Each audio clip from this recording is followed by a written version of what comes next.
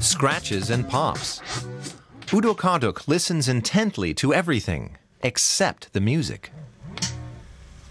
Looking through the microscope, he sees a dust particle was trapped in the record when it was pressed.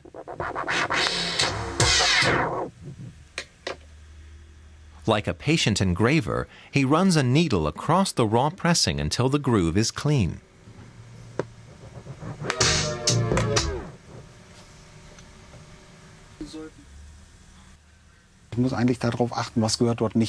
I listen for whatever doesn't belong. Some productions are supposed to crackle. You hear the pop, and normally you stop the record there. I understand music a bit. I know what isn't part of the rhythm and needs correction and when it's intentional. You have to have a steady hand and move the needle delicately. You need a feeling for it and not use force to try to get rid of these pops with coarse movements. This is the new record by the Beastie Boys. 8,000 copies were ordered in white vinyl for the American market.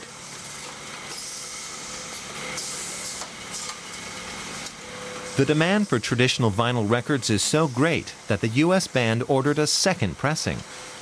That's no problem for Pallas, a family-owned company where everything is still done as it was back in the 70s and 80s. Here I have a lump that would be turned into a record. This particular one is waste, but this is what it would look like when it's put in the mold with a label. And then a record is pressed at about 110 degrees Celsius. 24 hours of preparation, most of it by hand, are needed before the music can be pressed into the vinyl.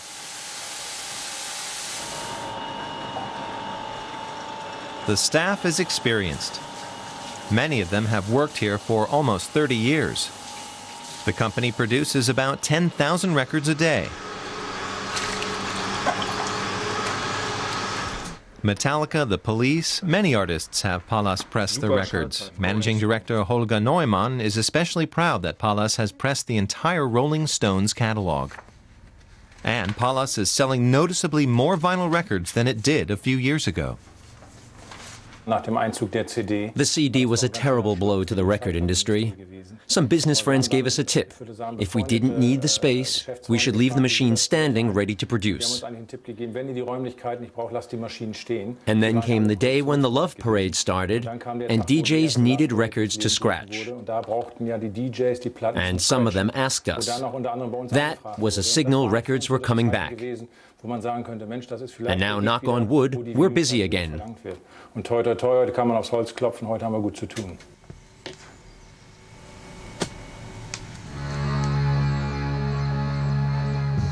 Fans of vinyl want some popping and cracking. The quality control department quickly checks out the Stones, Supertramp, and the Beastie Boys.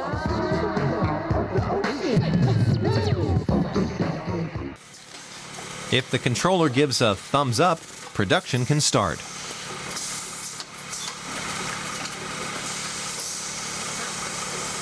The records are put in sleeves and packaged, almost entirely by hand, and ever more of them. Sales at Pallas grew 20% last year.